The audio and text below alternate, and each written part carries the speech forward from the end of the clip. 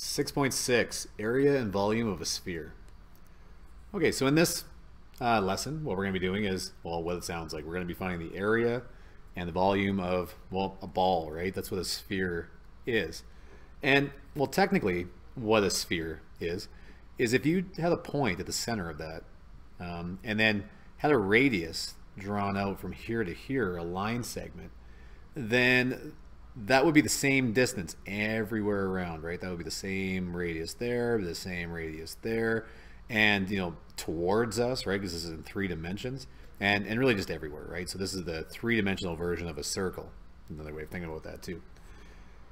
Okay, so the formula for the surface area of a sphere is going to be 4 times pi r squared. Right, and the volume of a sphere is going to be 4/3 pi r cubed. Okay, and it might also be written like this, right, where it's 4 times pi r cubed and then divided by 3. They really mean the same thing, right? Again, these are on your formula sheet, so we don't need to memorize them. So let's jump into some. So it says the diameter of a softball is approximately 4 inches. Determine the surface area of a softball to the nearest square inch. All right, so this is our softball. They've told us that the diameter, right, so from one side to the other, is going to be 4 inches. Okay, so let's write down our equation now. So it's surface area is equal to 4 pi r squared. And we see as soon as we write it down that I need r, not d. But that's okay. Figuring out radius when you have diameter is really simple, right? That's just going to be half of that, right? So our radius in this case, so from there to there, is going to be 2. All right, so this is just going to be the surface area is equal to 4 times pi times 2 squared. So the surface area is equal to, and then here, we'll plug it in. So that's going to be 4 pi times, and then I hope everyone's okay with me just calling 2 squared. I'm just going to call that 4. You could go 2 squared, doesn't matter. Okay, so that's going to be 50.3. So 50.3, but it did say to the nearest square inch, right? So that would just be rounding that up then.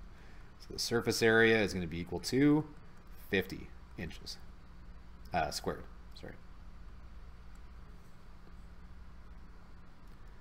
Okay, what is the surface area of a soccer ball? Oh, sorry, let me read that again. The surface area of a soccer ball is approximately 250 square inches. What is the diameter of a soccer ball to the nearest 1/10 of an inch? Okay, so let's draw a sphere. All right, so there's my sphere, and it's saying what's the diameter? Well, here, let's write down the equation again. Surface area is equal to 4 pi r squared.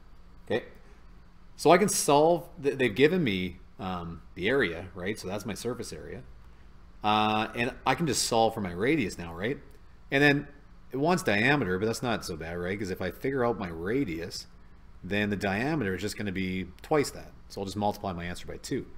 So let's fill this in. So the surface area they told us, so that's going to be 250. So 250 is equal to 4 times pi times r squared. And then we're just going to divide by 4 pi to begin with. So 4 pi to get rid of those. So divide by 4 pi. And I'm just going to write this again as 250 over 4 pi is equal to r squared. And then very last step, we got to get rid of the squared, right? So we need to square root both sides.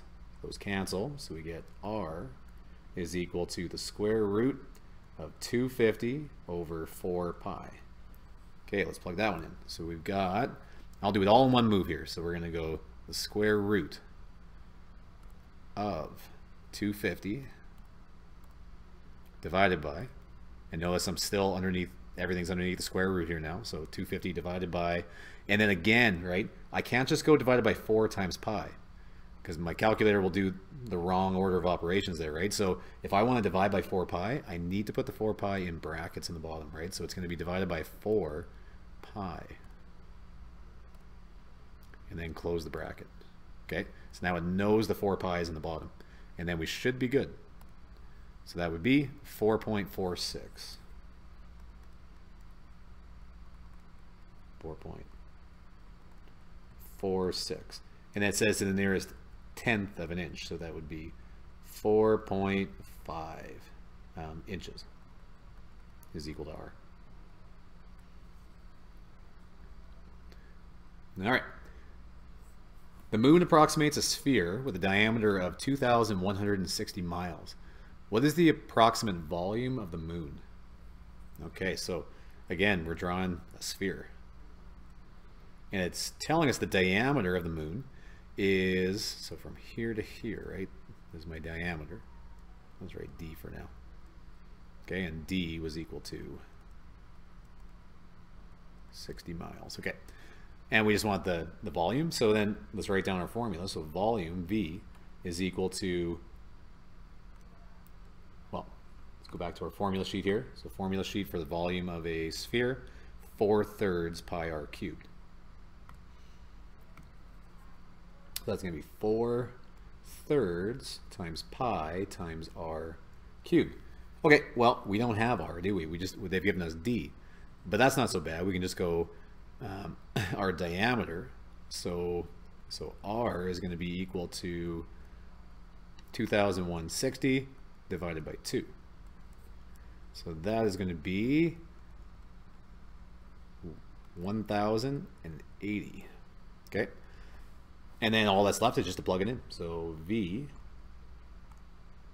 come on, V is equal to 4/3 times pi times 1,080 to the power of 3. Now this is going to get big, isn't it? Because if you go to the power of 3, and I already have a pretty big number to begin with, this is like 1,080 times 1,080 times 1,080. This is going to be a big number, right? And then times all that. So let's put it in just the way it looks, though, just to find our answer here. So this is going to be 4/3 pi r cubed. Now you don't need to put the 4/3 in brackets, but it's probably a good habit. Like 4 divided by 3, like that. Your calculator would have been fine going 4 divided by 3 and just leaving the brackets out. But like I said, it's a good habit. So go 4/3 and then times pi. And then times 1080, and then don't forget to cube it, right? So you don't have a cube button, but we do have to the power of, so just to the power of 3. Okay, enter. So that's going to be that big number.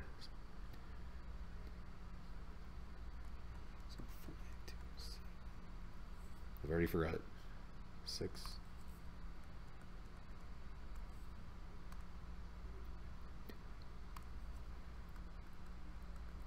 And there you go.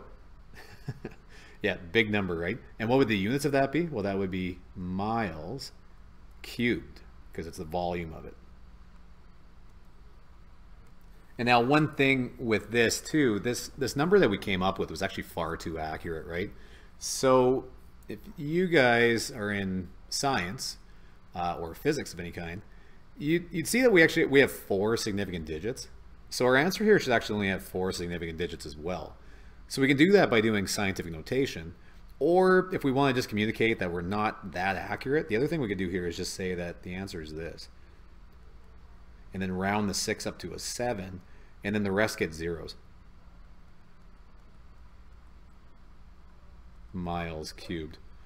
Or, like I said, you could also write that as 5.277 times 10 to the power of -9, right? It'd be the same thing.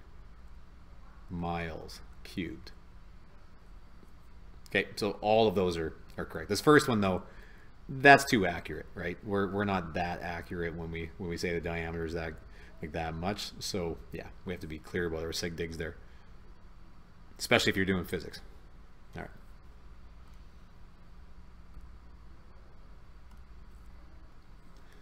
All right, number 4. It says a hemisphere has a radius of 5 centimeters. What is the surface area and volume of the hemisphere to the nearest tenth? All right, so what is a hemisphere? So a hemisphere, let's see if I can draw this. So if we make kind of a long oval, and then just like it's really a dome. Okay, so a hemisphere Yeah, I think you get the idea anyway. Here, let's do a little bit different.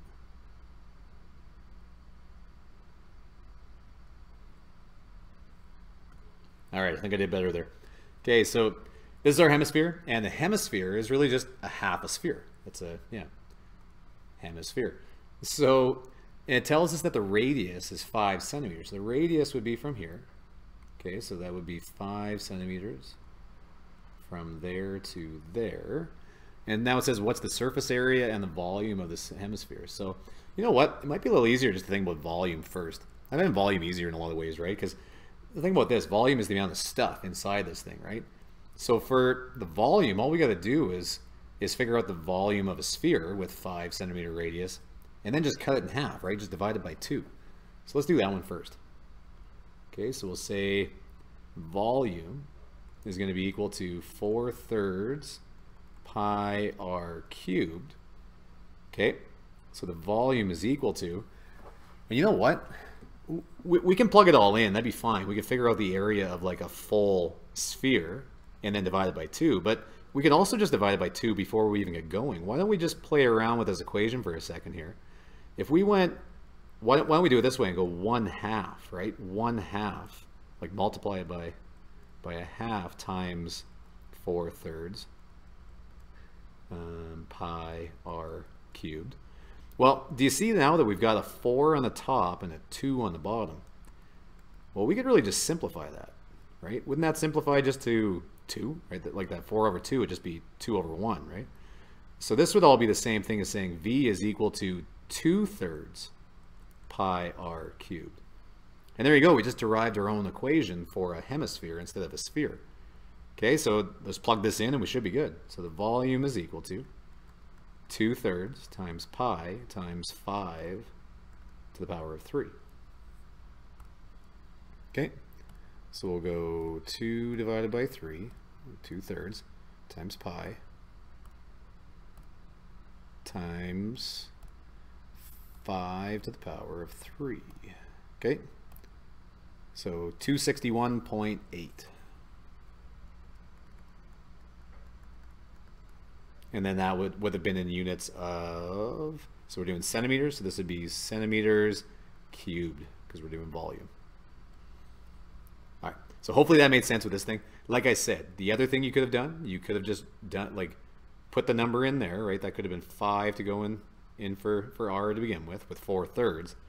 And then whatever you get for an answer, then you just divide that by 2. You would end up getting the same answer, right? If you didn't like this method I did there. All right, next one. So let's do surface area now. So surface area, well, if you think about this, the surface area, like for a whole sphere, would have been right down to the bottom, right? And that would have been all the outside. So that would have been, let's write down our equation. So surface area is equal to 4 pi r squared. Okay? But to tell you the truth, we don't need the bottom part there, do we? So we just get to take that off. Again, we get to just divide it by 2, right? So let's do that. Let's actually just take this and go divide it by 2. And then we've made ourselves our own little formula again, haven't we? 4/2, that would really just be 2 pi r squared. Okay? And what's that going to get us? That's going to get us all the area of this, right? On this side and the back side there, right? What it doesn't do, though, is it doesn't give us the surface area of the bottom of this thing. Right? When we cut this in half, it's like we expose the underbelly of this thing. So now we exposed a circle. There's a new circle that wasn't there before. And that is a surface. So we need to account for that surface on the bottom. Well, what kind of shape was it? It was a circle, right? Well, we know how to find that. So it's going to be 2 pi r squared. That's going to get us the lateral area. And then we just need to add another circle. So just pi r squared. So pi r squared. So we just added another circle. All right, so we can just throw it in. That'd be fine. Again, I'm going to show you guys a little shortcut here, though.